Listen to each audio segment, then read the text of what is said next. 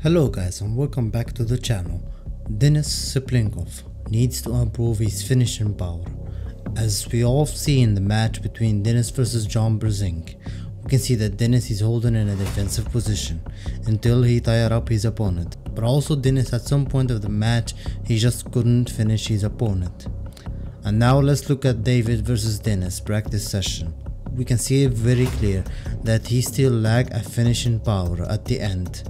If Denis wants to win versus Devon and then go on to Levan, he needs to improve his finishing power, but also Denis is just getting bigger and massive each day.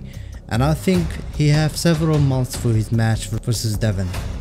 Let me know guys down in the comments below, who do you think will win, Denis or Devon? Thank you guys for watching this video. Subscribe for more videos like this.